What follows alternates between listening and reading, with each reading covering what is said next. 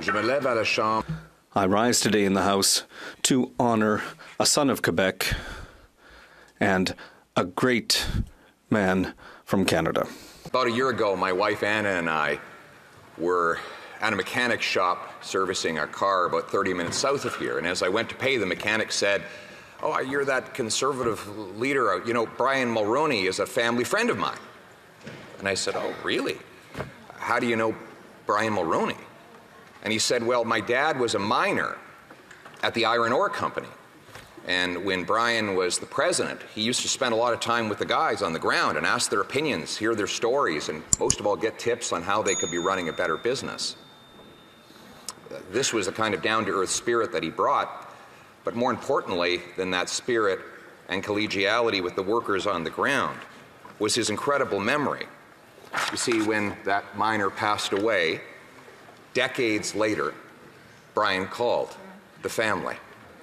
What is so incredible about that phone call is that in the interim period, Brian Mulroney fought 2 leadership races, won 2 majority governments, shook hands and spent time with presidents, kings, queens, and other prime ministers, negotiated free trade deals, watched the end of the Cold War, sent our troops into the Persian Gulf, and with all that passing through his mind, he still remembered the miner from the iron ore company. That is kindness. That is humility. And you know where I think it came from? I think in that miner, he saw his dad, an electrician from a working class small town in Quebec, Denville.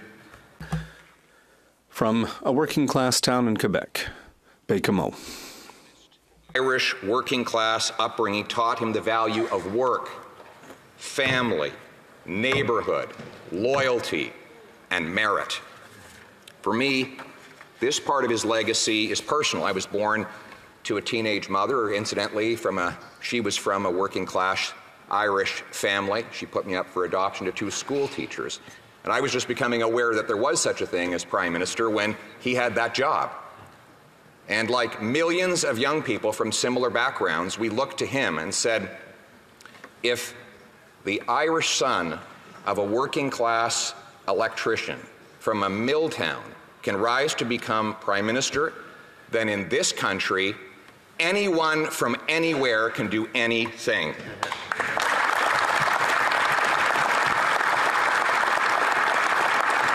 He took his journey from a small town to big business, leading some of the great enterprises of Canada. Many of these jobs he had in his late 30s and early 40s.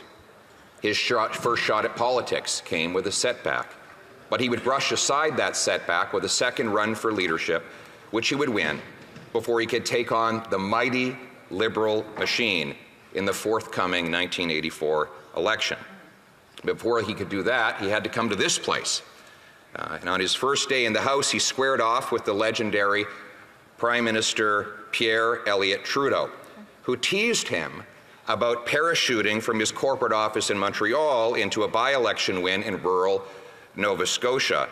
If you'll allow me to quote the records, Mr. Speaker, the member from Central Nova has come a long way from that log cabin in Pictou County. I see he's put away his rumpled trousers and odd sweaters to be brought out again in the next election. But in the meantime, Madam Speaker, it is nice for us in this change to be able to bask in the glow of the benign smile of a man who sent such shivers of pleasure down the spines of the matrons all the way from Oyster Pond to Mushaboom. That's some good stuff.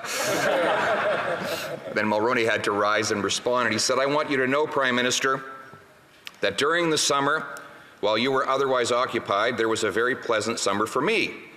There was one untoward incident, and only one. The Liberal candidate in Central Nova persistently referred to a candidate from Quebec who didn't live in his riding and lived in a $1 million house rent-free. And I want you to know, Prime Minister, I defended you vigorously."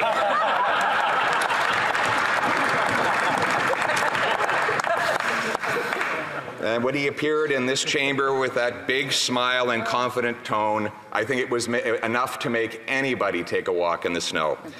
Soon after the election, he would go on, soon after he would win a record majority government.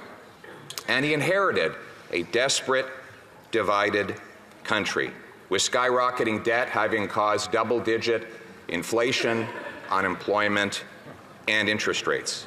Government had attacked industries and thousands of jobs. People's lives were falling apart. The country was more divided than ever before, with rocketing separatism and Western alienation. Yet he set out to do his work.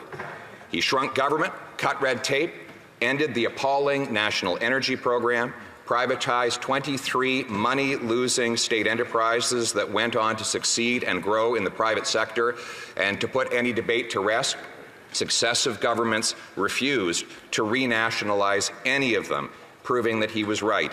My personal favorite, he brought in the inflation control target, which required the Bank of Canada to keep our money solid, ending the prior decade of money-printing inflation that had destroyed the working class. This policy, this inflation target, came in 1991 and would succeed in giving us price stability and sound money for 2.5 decades that followed. Finally, he stared down fear-mongering and falsehoods to defend and secure the Canada-U.S. Free Trade Agreement, the most successful trade agreement the modern world had ever seen, with the most lucrative economy in the history of the planet.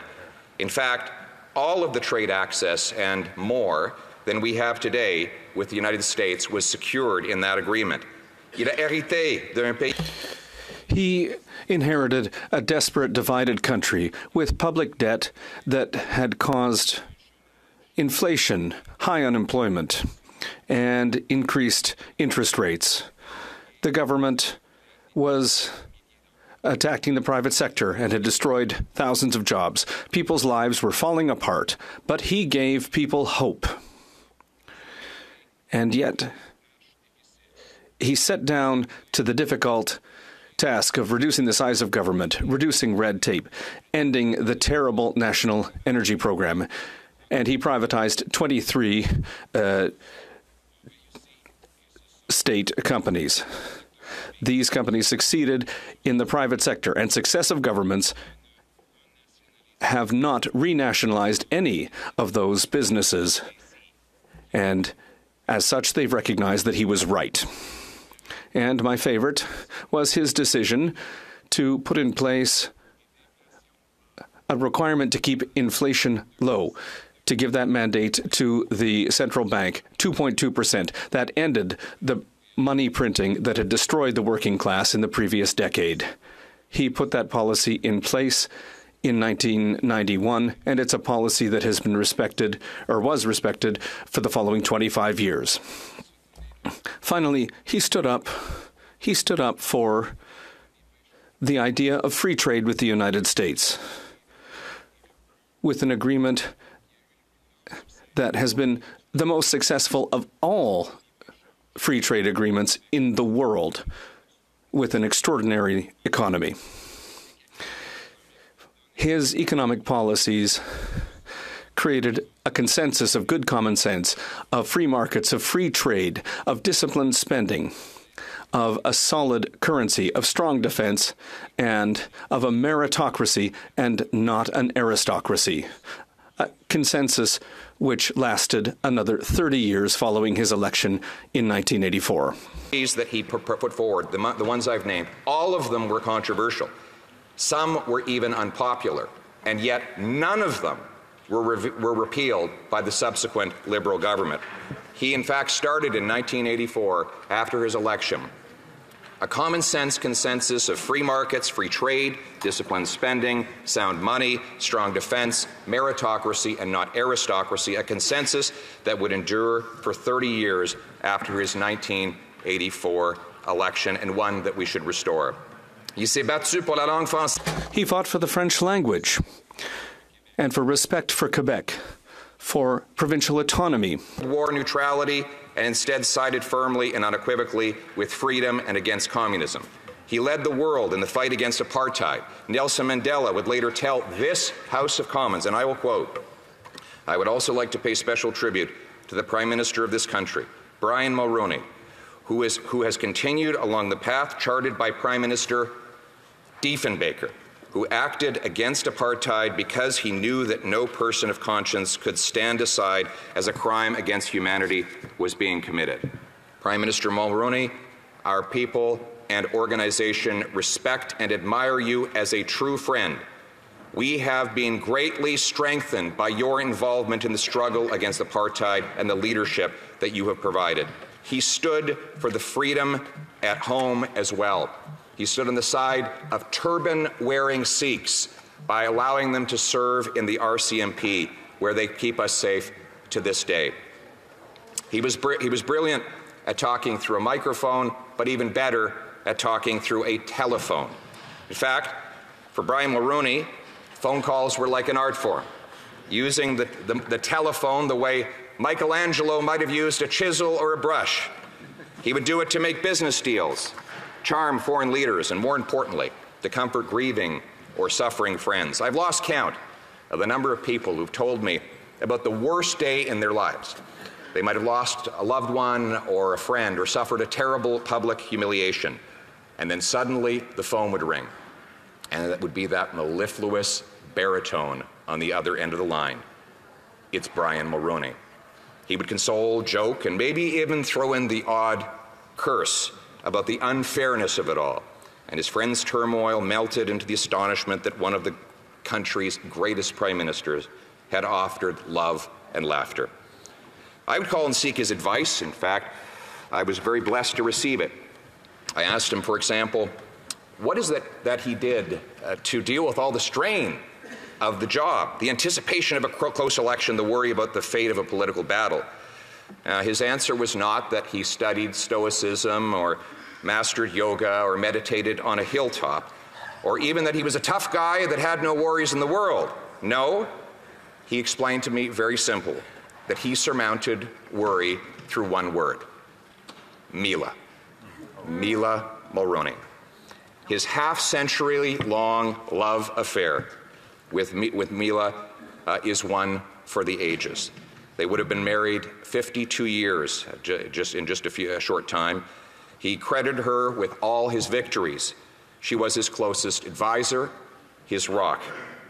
Only days before he died, he embraced her, and even with his failing eyes, as she recounted to me the other day, he looked her straight in the face and said, "You are so beautiful." They were inseparable from the moment they met until he took his last breath. He would tell me that my wife, Anaida, who shared Mila's beautiful immigrant story, was my superpower. After my recent convention speech, he said, "My speech was terrific, but Anna's was far, far better."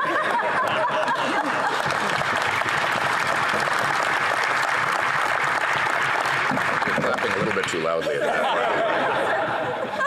Anna and I were happy to host the Mulroneys as our first guests at Stornoway after taking on these functions, and we were able to plunder both of their minds for incredible advice, which I will not reveal here because I do not want any of my political competitors to take advantage of them. But the best and most important advice was to stand with family. Brian and Mila's achievements are greatest when it comes to their kids, who tell stories even today that they could call Brian at any time, and he would take the calls even when he was prime minister. Later they would find out that he had left world summits or cabinet meetings to talk with them. And that is why Mark, Caroline, Nicholas, and Ben have been such smashing successes in their own right. And they are now parents themselves, 16 grandchildren. Go forth and multiply indeed. And so he lived out the words of Kipling, which I will summarize and paraphrase. If you can keep your head when all about you are losing theirs and blaming it on you. If you can trust yourself when all men doubt you, but make allowance for their doubting too. If you can bear to hear the truth you've spoken, twisted by knaves to make a trap for fools. Or watch the things you gave your life to broken and stoop down and build them up with worn-out tools. If you can talk with crowds and keep your virtue, or walk with kings, nor lose your common touch. Yours is the earth and everything in it, and, which is more, you'll be a man, my son. Rest in the peace of God, Prime Minister Mulroney. Thank you.